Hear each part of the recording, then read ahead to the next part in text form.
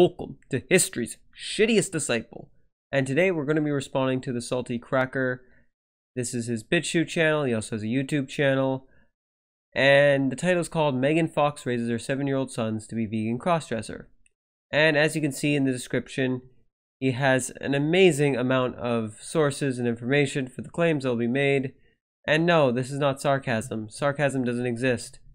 You are not real. I am not real. What's going on, everybody? Well, any of you stupid idiots who run to Hollywood to get your political views or, I don't know, ideas on how to run healthcare or how to raise your kid, you're all a bunch of retards, alright? These Hollywood people are insane. They're crazy people. YouTube content creators, they're crazy. They're crazy people. You should listen to them on their advice on how to raise kids. And while I'm saying this, I'm going to appeal to an audience that already agrees with what I'm saying, and I'm not going to really give great counter-arguments. Look, this is a problem with echo chambers or YouTube. It's easy to get opinions that you already agree with. Celebrities can be right or wrong on how to raise kids, but I think people are all entitled to their free speech, and I think sometimes people can give good advice that are celebrities. But don't get me wrong, a lot of celebrities are detached, delusional idiots. Take a look at this. We're over at Pluralist. Hollywood actress empowers her sons to be vegan by telling them plants have thoughts. Well, Megan Fox, we got a whole article here on how to raise kids. How to Raise Kids by Megan Fox, one of these super rich elite whammons of power out there who I'm sure doesn't even know her kids. I'm sure she's got an army of nannies and assistants and help over there raising these kids. These kids probably couldn't tell the difference between nanny and mommy if the kids had to choose. Allow me to speak in sarcasm. It's not like anyone actually acquires wealth so they can spend more time with their family and build up their own financial freedom. Some rich people have nannies take care of their kids and they just chase money. Some don't. Some care about their financial freedom. When the Salty Cracker is bringing up the fact that Megan Fox is a wealthy, super rich, elite whammon of power out there, what I find really funny is the fact that he's bringing up the fact that she's a whammon, when whammon is a term used to sort of discourage women who are politically correct, hypocrites, bigots, or women that are women that more or less have, I guess you could say, less than ideal views within modern day politically correct society. However, the problem is her sex and her gender, Megan Fox, has absolutely nothing to do with wanting to raise her kids to be vegan or the fact that her kid cross-dresses, and you'll see that in the next two videos. Basically, he's bringing up something completely irrelevant to put her down in front of the audience, and it's just poisoning the well. And my big issue with this is if this was like reversed, if there was a celebrity, a woman celebrity, who was criticizing the Salty Cracker, and more or less one of the first things she said before she had any criticism was how the Salty Cracker is a white male successful YouTuber. Or she could just say, look here, another successful male YouTuber. If a female celebrity said that in a really disrespectful manner, criticizing the Salty Cracker on something that had nothing to do with his sex or gender, it would come across as very prejudiced. And I think the Salty Cracker thinks he's actually trying to put down Megan Fox for what he perceives to be his bad behavior, but when in actuality is his own prejudice towards Megan Fox and towards particularly women or politically correct people or left-leaning people, which is no surprise because men tend to be more right-leaning and women tend to be more left-leaning, which is the closest thing you could bring up to sex and gender and how it's relevant. But even then, you're playing with identity politics at that point. I can sympathize with why the Salty Cracker might use that term whammon, but the reality is he's trying to put down for what he believes to be his bad behavior. But in the next two videos, you'll see that that's not the case, and he's using very fallacious reasoning to come to that conclusion. And at the very beginning of the video, he's already setting up an us versus them mentality. And I just want the audience to click into that. This is where the manipulation sort of starts. But anyway, Megan Fox is going to virtue signal, tell everybody how great she is because she's raising her kids vegan, boys. They're vegans. And listen, you assholes. If you want to be a grown-ass adult and you want to be a vegan, knock yourself out, all right? All of you people who are doing that, by the way, look like you're about to keel over and die, which is why you shouldn't put that type of diet on your animals, your pets, and you certainly shouldn't be doing that with your kids. Let your kids decide later on. So I'll first address the pets thing. Dogs can be just as healthy on a plant-based diet. I'll put a study up on the screen where dogs actually did better on a plant-based diet. I don't know if plant-based diets are better for dogs, and dogs are omnivores. And if you have to own a pet that requires you to go kill lots of other animals or pay for the killing of lots of other animals, here's an idea. Maybe you shouldn't own a pet that requires tons of other animals to die if you've done the research and your animal requires tons of other animals to die. So that means actually reading academic studies, going to the veterinarians, seeking out other expert help, etc. Even if it is the case of which the best diet for your dog is to hunt animals down and to eat wild animals, which might not be the case because wild predators would often end up eating animals that are sick from other biohazards such as parasites or other diseases, thus increasing the strength of the prey tribe. So in other words, kind of like diseases from one animal to another, like Ebola, like COVID. But if you're talking about your pet and what diet's healthiest, you're going to have to compare what most people would do, which is buy animal flesh from the supermarket in comparison to, let's say, processed animal-based products such as kibbles and bits for your dog, cat, whatever. And you have to compare that to a synthetic plant-based alternative, which most people would probably feed their pet if I had to take a guess. So even if it is the case that, let's say, feeding your animal, let's say raw meat was the best thing for it, like raw animal flesh from the convenience store, from like Walmart or whatever, that's still not to say that's better than the synthetic alternative. And then there's also a plant-based alternative that you have to keep in mind. So keep in mind, what is natural isn't always what's healthiest for your pet. Like there's lots of things that aren't natural, such as medicine for humans. That doesn't mean that it's not bad for us. If it wasn't for antibiotics, a lot of people would die. But if you're going to make your animal plant-based, do your own research and make sure you do so responsibly to minimize risk. I'm not super educated on the subject, but I do believe dogs do better than cats on a plant-based diet. And as of everything right now, people that feed their pet a whole food diet tend to do worse. And this one article from a veterinarian website sums up what I've been researching for the last 2 years. There's conflicting evidence on the subject of pets being healthy on a plant-based diet. However, it is possible, and if you are going to put your pet on a plant-based diet, do it the right way and seek out expert opinion, expert help, and make sure your pet gets all the nutritional requirement it needs. But understand, some people's pets, like I said before, have allergies to meat-based foods. Maybe I didn't say it before, but reality is some people have no choice but to feed their dogs or cats a plant-based diet because of allergies. And when it comes to the subject of vegans peeling over, Salty Cracker doesn't offer any evidence. In fact, it's quite the opposite. Go look at the Game Changer movie. Plenty of vegan athletes that are healthy on a plant-based diet. Nate Diaz from the UFC, when he was fighting, he primarily ate a plant-based diet. Patrick Mbumbier, one of the strongest men in the world, ate a primarily plant-based diet. Vegans tend to have low rates of inflammation, heart disease, kidney disease, cancer, and they tend to actually be overall at a healthier BMI. Same with vegetarians. When it comes to dairy, people who consume dairy tend to have a higher rate of bone fracture. And amongst studies where they argue that you should still consume dairy and you shouldn't, they both agree that dairy is highly correlated with bone fractures, and there's a very good possibility it's because of the chemicals that are in dairy. And when it comes down to it, dairy in and of itself is correlated with a few different forms of cancer.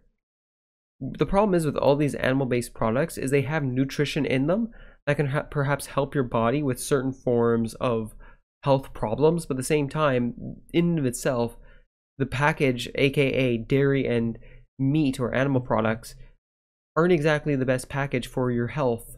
It's not exactly the best vehicle in order to become a healthy individual. Especially when one of the leading causing killers in North America is heart disease. When it comes down to it, cholesterol. Your body makes cholesterol. You do not need to get cholesterol from animal-based products. Low-density leptin is found in animal-based products. Something that is highly correlated with heart disease and is believed to be a main causer is saturated fat, which is highly found in animal products. If you look at most plant-based meats, which I'm not arguing is a health food, because you have to look at all the chemicals in there, but plant-based meats have drastically less fat than animal-based meats. Way less fats on average. I've never found an actual plant-based meat that had more fat than their animal flesh counterpart. And when I'm referring to fats, if you haven't been looking on the screen, I'm referring to saturated fats as well. So there's a lot more saturated fats within animal-based products. I have never found a vegan alternative having more saturated fat. And on top of that, vegans are more likely to be at a healthier body range in comparison to omnivores.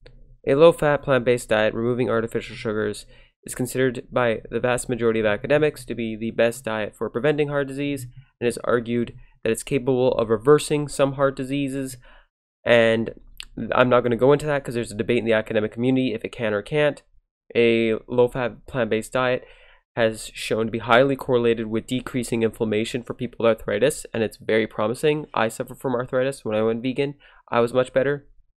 The World Health Organization ranks processed meats as a group 1 carcinogen, up there with smoking. Not as bad as smoking, obviously. Carcinogen means causes cancer, and red meats is considered to be a probable level 2 carcinogen, meaning it probably most likely causes cancer. You want to know a good way to not get type 2 diabetes? Going vegan, because vegans are correlated with lower rates of type 2 diabetes. Here's why you should feed your animal a plant-based diet, and I wanted to tackle the subject. No matter what you feed your animal, if you feed your animal a plant-based diet, you're forcing that view of them. If you feed them a diet with animal-based products, you're forcing your view on them. And when it comes down to it, animals are not the same level as moral agents as humans. They don't have the same level of moral philosophical complexity and understanding as we do. That's why we don't hold animals as the same way in the court of law as we do humans. So let's just say in a hypothetical, your pet, your friend's pet, your auntie's pet, this pet could also be healthy on a herbivore plant-based diet. However, their owner decides to feed them an omnivore diet. And let's say tomorrow, this pet, some pet that you know, all suddenly tomorrow became as smart as Albert Einstein or near genius level of intelligence. They were philosophically capable of understanding philosophy like we do. What do you think that pet would think of their owner if they found that their owner was feeding them animal-based products simply because they actually thought that view was best for them, when in reality it didn't really matter as much, and their owner was feeding them animal-based products purely off ignorance? What do you think that pet would actually think if they found out their owner did absolutely no research into the amount of suffering that other animals have to endure just to feed it food based off ignorance? And even if it was the case that the animal did need meat, what do you think the animal would think of their owner if they found out that their owner didn't do any research at all? They just did blindlessly what the masses do. I don't think that pet would think very highly of their owner. As well, a vegan plant-based diet is just as healthy for an adult as it is for a child or a pregnant woman. A vegan plant-based diet is healthy for all people at all stages of life. Just look at the screen, folks. Just look at the studies. So here's the thing. Parents have the responsibility to make the best choice for their children. So why not feed your children a diet that is correlated with better health outcomes, where a small animal doesn't have to die for its flesh or secretion? And when it comes to the subject of feeding your kids a better diet and making good moral choices for your kids, why not make a good moral choice that would decrease your water footprint, that would decrease your carbon footprint, that would internationally decrease the cost of food, thus making food internationally cheaper around the world?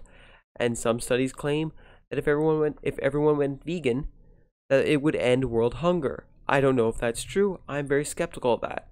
But the reality is you could make a simple, better moral choice that is not only better for your family, but is better for the world as a whole. But I presume Megan Fox is raising her kids to be vegan because she doesn't like the idea that animals have thoughts and doesn't want to kill an animal. Okay, but now she's telling her kids that plants also have the same thoughts. And so, what the fuck is left on the menu for Megan Fox and her kids? Are these bitches eating rocks and tree bark? I don't understand what's going on over here.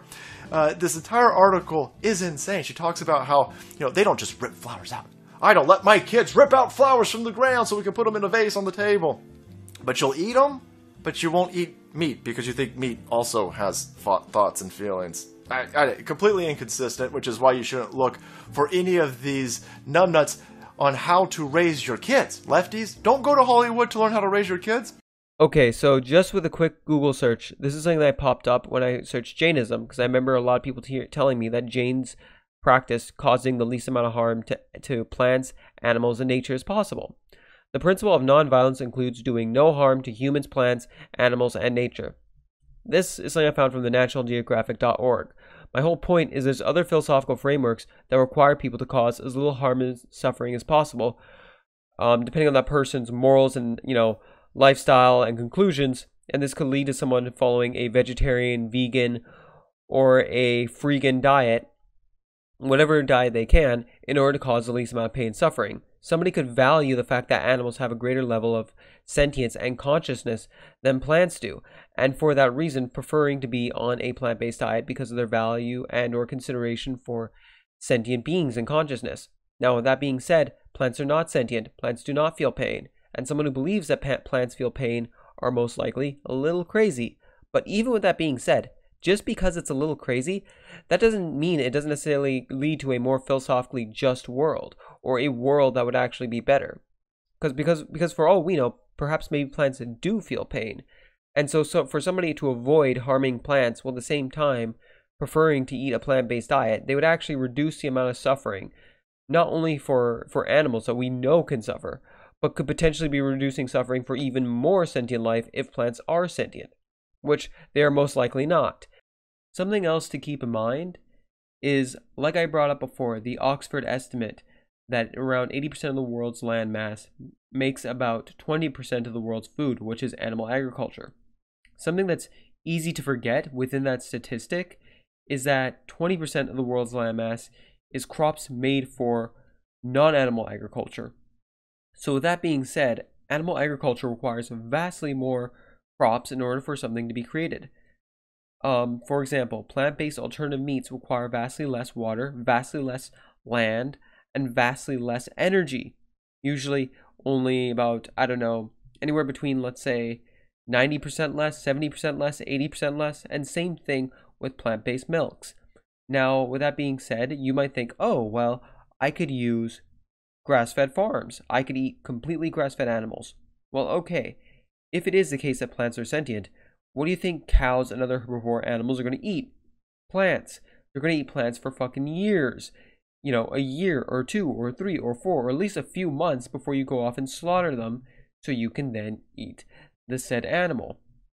So with that being said, it would require less calories, less energy just to eat the plants in general, and require less suffering even if it is the case that plants do feel pain. So basically what I'm saying is, an animal eating fucking plants, taking that energy and shitting it out, there is a loss in calories and energy, and it's more efficient just to eat the plants, or to turn the plants into vegan meats, or whatever the fuck you want to use to replace your animal flesh and animal secretions when it comes to actually reducing suffering, even if it is the case that plants could feel pain. For everyone watching, thank you so much, and next time there will be part 2 out of 2. So with that being said, have an amazing 24 hours. So your partner left you to pursue better life, and now your dumb opinions always promptly criticized. Problem solved with alcohol and suicidal cries.